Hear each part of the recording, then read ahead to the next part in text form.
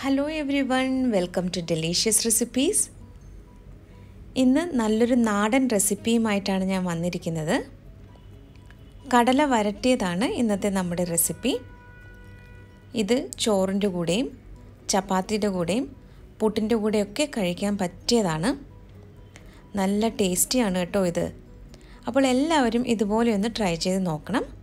Try ചെയ്ത് നോക്കിയിട്ട് feedback കൂടി തരാനായിട്ട് മറക്കരുത്. അപ്പോൾ ഈ രുചികരമായിട്ടുള്ള കടല വരട്ടിയത് എങ്ങനെയാണ് തയ്യാറാക്കുന്നതെന്ന് നോക്കാം. കടല നല്ലതുപോലെ കഴുകിയെടുത്ത ശേഷം ഓവർനൈറ്റ് ഇത് കുതിർത്തി വെച്ചതാണ്. 1 കപ്പ് കടല എടുത്തിട്ടുണ്ടായിരുന്നു. 1 കപ്പ് എന്ന് പറയുന്നത് 250 ml കപ്പാണ്.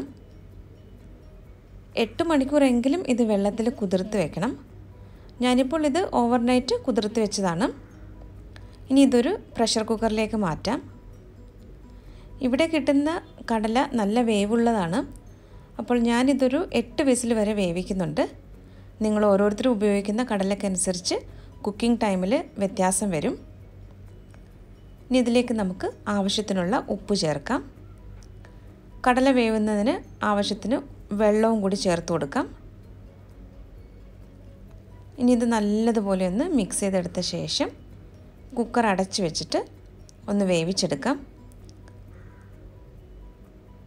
പ്രഷർ നല്ലതുപോലെ പോയതിനു ശേഷം മാത്രമേ കുക്കർ തുറക്കാവൂ. ഇതിപ്പോൾ പാകത്തിന് കടല വെന്ത് വന്നിട്ടുണ്ട്. ഇതിൽ കുറച്ച് വെള്ളമുണ്ട്, ഇത് കളയരുത്. കടല വരട്ടിയെടുക്കുമ്പോൾ ഇതുകൂടി ചേർക്കുന്നുണ്ട്. കുറച്ച് വെളിച്ചെണ്ണ ഞാനിവിടെ ചൂടാക്കാനായിട്ട് വെച്ചിട്ടുണ്ട്. ഏകദേശം 2 ടേബിൾ സ്പൂണോളം വെളിച്ചെണ്ണ എടുത്തിട്ടുണ്ട്. ഇനി ഇത് നന്നായിട്ടൊന്ന് ചൂടായി വരുമ്പോൾ ഇതിലേക്ക് നമുക്ക് കടുക് ചേർക്കാം. 1/2 ടീസ്പൂൺ കടുകാണ് ചേർക്കുന്നത്. കടുക് ഇപ്പോൾ നല്ലതുപോലെ പൊട്ടി വരുന്നുണ്ട്. ഇനി ഇതിലേക്ക് കുറച്ച് കറിവേപ്പിലയും 2 ഉണക്കമുളകും കൂടി ചേർക്കാം.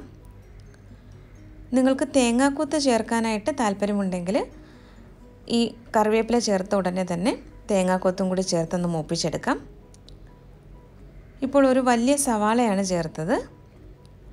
ഇനി ഇത് ഒന്ന് വഴറ്റിയെടുക്കണം. അപ്പോൾ ഇത് പെട്ടെന്ന് വഴന്ന് കിട്ടാൻ വേണ്ടിയിട്ട് കുറച്ച് ഉപ്പ് കൂടി ചേർക്കുന്നുണ്ട്.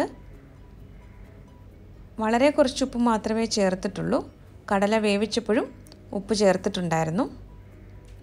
ഓരോ ടീസ്പൂൺ വീതം ഇഞ്ചിയും വെളുത്തുള്ളിയുമാണ് ഇപ്പോൾ ചേർത്തത്. ഇനി ഇഞ്ചിയുടെയും വെളുത്തുള്ളിയുടെയൊക്കെ ആ പച്ചമണം ഒന്ന് മാറുന്നത് വരെ ഒന്ന് വഴറ്റിയെടുക്കാം.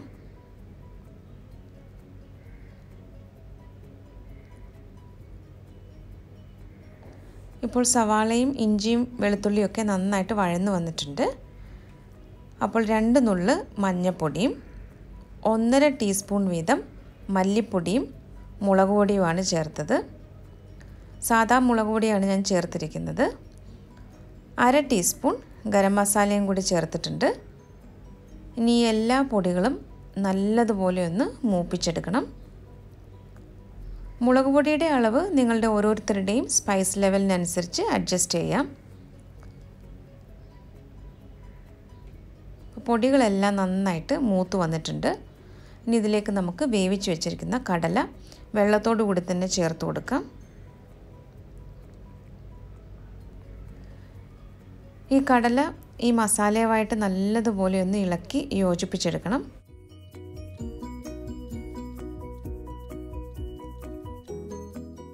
ഇതിനു മുമ്പ് തേങ്ങ ചേർക്കാതെ നല്ല കുറുകിയ ചാറോട് കൂടിയുള്ള ഒരു കടലക്കറിയുടെ റെസിപ്പി ഞാൻ പോസ്റ്റ് ചെയ്തിട്ടുള്ളതാണ്. അപ്പോൾ ആ വീഡിയോ കണ്ടിട്ടില്ലാത്തവർ അതൊന്ന് കാണുക. റെസിപ്പികളൊക്കെ ഒന്ന് ട്രൈ ചെയ്ത് നോക്കുക. എന്നിട്ട് ഫീഡ്ബാക്ക് കൂടി തരാൻ മറക്കരുത്. ഇതിവിടെ ഇടയ്ക്കിടയ്ക്കൊന്ന് ഇളക്കി കൊടുക്കാൻ മറക്കരുത്. ഇപ്പോൾ കുറച്ച് വെള്ളമൊക്കെ ഒന്ന് വറ്റി വന്നിട്ടുണ്ട്.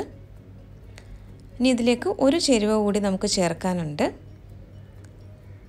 പെരിഞ്ജീരകം പൊടിച്ചതാണ് ചേർക്കാനുള്ളത്. 1/4 ടീസ്പൂൺ പെരിഞ്ജീരകം പൊടിച്ചതാണ് ചേർത്തത്. ഇത് നിങ്ങൾ സ്കിപ്പ് ചെയ്യരുത്. അവസാനമായിട്ട് ഈ 1/4 ടീസ്പൂൺ പെരിഞ്ജീരകം പൊടിച്ചത് ചേർക്കുമ്പോൾ കടല വരട്ടിയതിൻ്റെ ടേസ്റ്റ് കൂടും. അപ്പോൾ ഇത് നന്നായിട്ടൊന്ന് മിക്സ് ചെയ്തെടുക്കാം. അങ്ങനെ നല്ല രുചികരമായിട്ടുള്ള കടല വരട്ടിയത് ഇവിടെ റെഡി ആയിട്ടുണ്ട്. അപ്പോൾ ഇത് ചോറിൻ്റെ കൂടെയോ ചപ്പാത്തിയുടെ കൂടെയോ പുട്ടിൻ്റെ കൂടെയൊക്കെ കഴിക്കാവുന്നതാണ്. ഈ കടല എത്രത്തോളം വരട്ടിയെടുക്കണമെന്നുള്ളത് നിങ്ങളുടെ ഓരോരുത്തരുടെയും താല്പര്യത്തിനനുസരിച്ച് ചെയ്താൽ മതി. ചിലർക്ക് ഇത് മസാലയുമായിട്ട് കുഴഞ്ഞിരിക്കുന്ന രീതിയിൽ കഴിക്കാനായിരിക്കും ഇഷ്ടം. അപ്പോൾ ഇന്നത്തെ ഈ റെസിപ്പി എല്ലാവർക്കും ഇഷ്ടമായെന്ന് കരുതുന്നു. റെസിപ്പി ഇഷ്ടമായാൽ ഡെലീഷ്യസ് റെസിപ്പീസ് ചാനൽ കൂടി ഒന്ന് സബ്സ്ക്രൈബ് ചെയ്യണം. അപ്പോൾ മറ്റൊരു നല്ല റെസിപ്പിയുമായിട്ട് വീണ്ടും വരാം. Thank you.